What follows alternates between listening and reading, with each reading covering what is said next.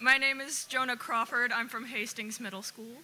Oh, yeah! And this poem is called To the People I Call Home. To the man I call father, I'm sorry.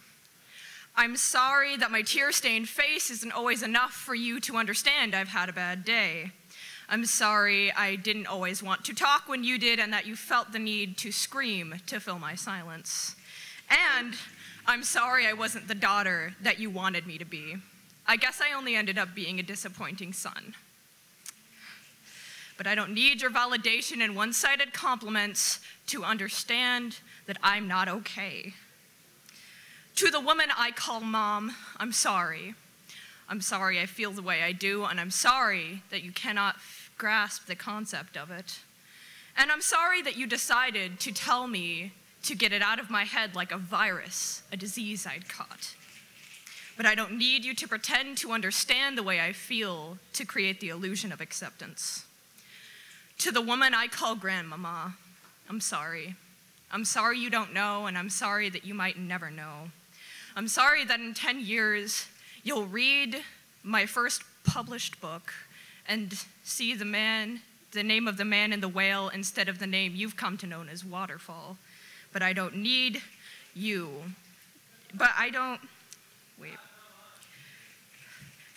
need to hide myself just to please what you think is right and wrong. To the woman I call auntie, I'm sorry. I'm sorry I didn't tell you myself. I'm sorry that you had to hear it from her instead of me. And I'm sorry that I wasn't brave enough to ask you to buy me chopsticks that we both know I'll never use. But I don't need you to buy me things in order to know that you're one of the only people that will accept me. To the girl I call bully, I'm sorry. I'm sorry that I'm different, and I'm sorry you don't understand why. And I'm sorry that you feel the need to bully me to seem popular or validate yourself. But I don't need your hateful words to know that deep down you're only envious that I know who I am and you don't. To the people I call home, I'm sorry. I'm sorry that I'm me, and I'm sorry that some people can't accept that, and I'm sorry that heavy conservatives and ignorant teens think I'm strange and disgusting. But I don't need to use other people's opinions as an excuse to hide myself. I don't need to find a way to defend myself when they ask me why, and I damn well don't need an old man at a pride festival to tell me who I truly am.